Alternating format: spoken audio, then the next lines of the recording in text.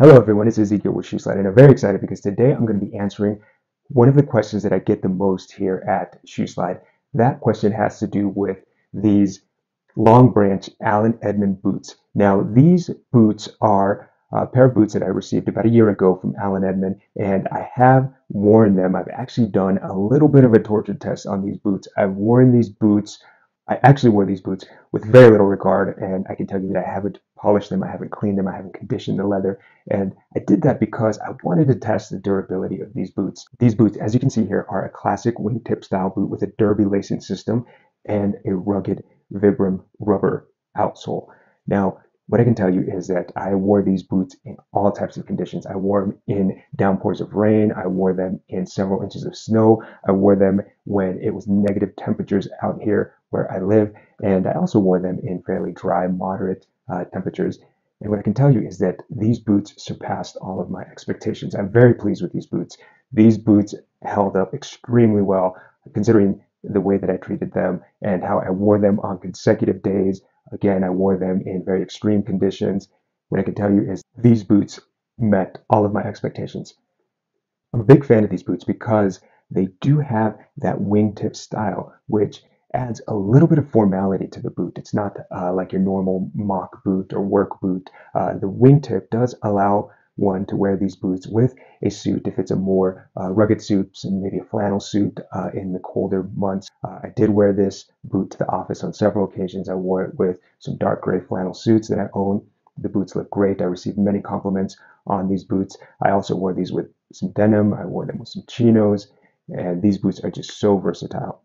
These boots also have a quick lacing system where you can hook the laces through the top three eyelets of the boot, and that was super convenient. I could just throw the boots on, tie them, and go. However, I always did remember to use a shoe slide wallet shoehorn when I was putting my foot into the boot, just so that I didn't cause any additional damage to the heel counter of the boot. Here at Shoe Slide, we make premium wallet shoehorns that you can keep with you in your wallet, your pocket, your briefcase, keep one in your desk or in your locker so that you don't damage your shoes when you go to put them back on. Now back to the boots. Again, I wanted to torture test these boots because there's been so much talk about the quality of Allen Edmonds over the last several years. And what I can tell you is that for the price point, Allen Edmonds is still a great investment. Unfortunately, they no longer make these long branch boots, but they've been replaced with the Dalton boot. It's also a wingtip boot. You can also get a Vibram rubber outsole on that boot, and it looks very similar to this. Unfortunately, it doesn't have the tumbled leather, but again, it looks almost identical to this boot. The Dalton boot from Allen Edmonds is something that I would recommend if you're looking for a boot similar to this. Now, I do want to point out something that happened here, and I want to point this out more as a heads up to you all. What happened here is that the rubber sole started to split away from the welt. When I first noticed this, I was extremely puzzled. I thought, what happened? Why is the sole coming apart? But then I thought back and I realized that I did wear these boots on several occasions when we were experiencing negative temperatures, extremely cold temperatures, and I wore these boots to the office on those days. And I do have a small space heater under my desk at my office. And what I believe happened is I believe that I got these boots too close to the heater, which caused the glue to melt and led to that separation of the bottom lug sole from the welt. Again, I take full blame for that. I should have been a little more cautious of that, but now I know for next time if I am wearing rubber soled shoes or boots, definitely going to keep them away from intense heat sources like that small space heater that I had at my office. But other than that, the boot held up extremely well. As you can see here, on this boot, there's no scuffing. And again, I did not have any regard for where I was walking, how I was treating these boots. I wanted to see how much abuse they could take, and they really held up. There is a little bit of scuffing on the right boot here, but that is very minimal. And I'm sure that with a nice polish and nice leather conditioning, those scuffs will come right out.